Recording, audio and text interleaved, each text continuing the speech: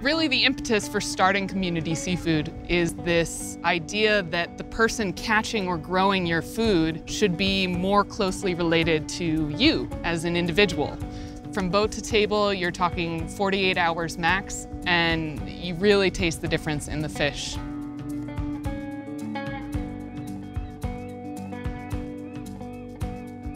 My name is Sarah Rathbone. I own and operate Community Seafood based in Santa Barbara.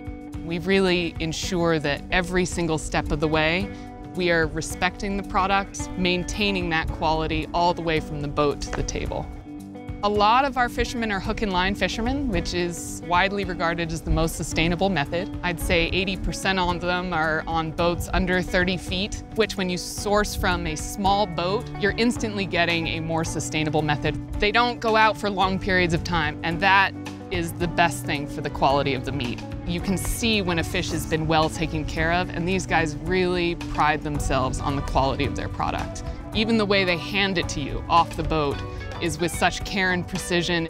Once we receive the fish from the fishermen, we're really dedicated to preserving a high quality product, completely covering it with flake ice. That ensures optimal temperature control.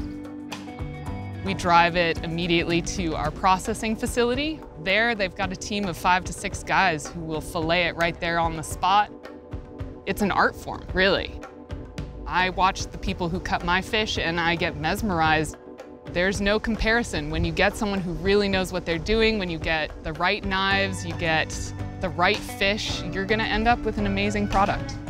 That value of having access to fresh seafood has always been really important to me, and it's something that I am so happy to be able to provide to all of our customers.